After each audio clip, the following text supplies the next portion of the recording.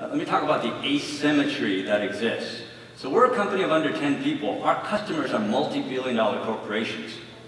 And we cook with the same technology sauce as probably anyone out there that has access to machine learning or artificial intelligence. But a small company of under 10 people is able to deliver analytics where it changes the operational behavior of a multi-billion-dollar company.